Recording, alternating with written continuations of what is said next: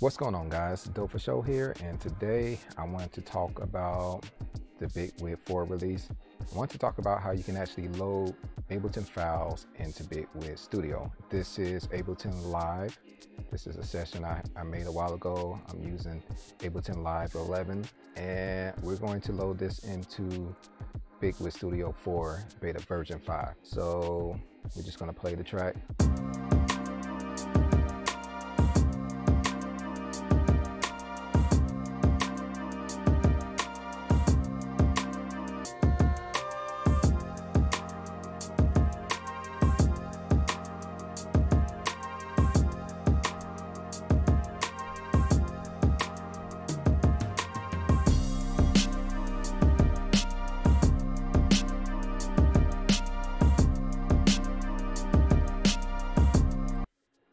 So that's the track. So now we're going to go over to Bitwig Studio. And now we're going to load Ableton session. So here you go. This is .als for Ableton Live session. I'm going to drag it over to this part of Bitwig Studio.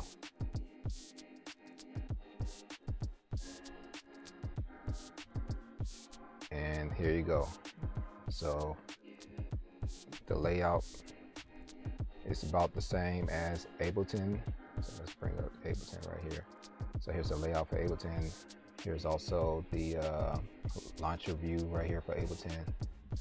So you have the launcher. It's a little different, but you can just tab over. See, it's a launcher. Still the same elements. So now let's activate it and play it. So here we go.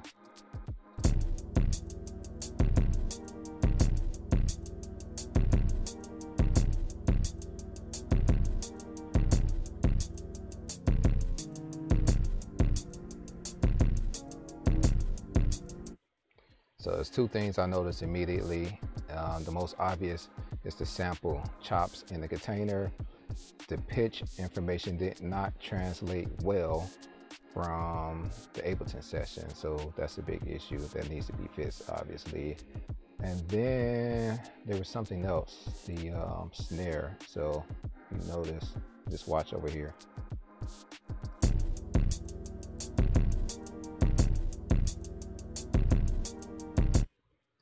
So you notice that, there's a strike, the pads are striking, but nothing's loaded.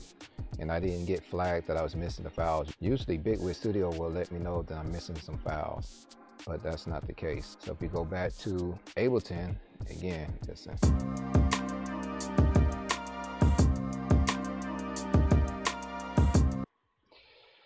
So I would recommend for Bitwig to go ahead and fix the pitch information coming from the containers, whatever you want to call these, the drum machine. But I have good faith in Bitwig Studio. They are pretty good about fixing these bugs. I've seen them fix issues that I noticed from importing sessions from FL Studio, and they did that pretty quickly. So I think this is going to be a really cool release, Bitwig Studio 4. I'm super excited about it.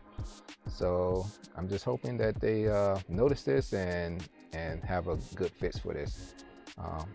Also, viewers, if you are experiencing this issue, let me know in the comments what kind of system are you using. In this, I'm using Windows 10 Home Edition, and I have a Focusrite Scarlett 4i4, and I'm using Bitwig Studio Beta 5. And the version of Ableton I saved in was Ableton Live 11 trial. I don't know if that makes a difference.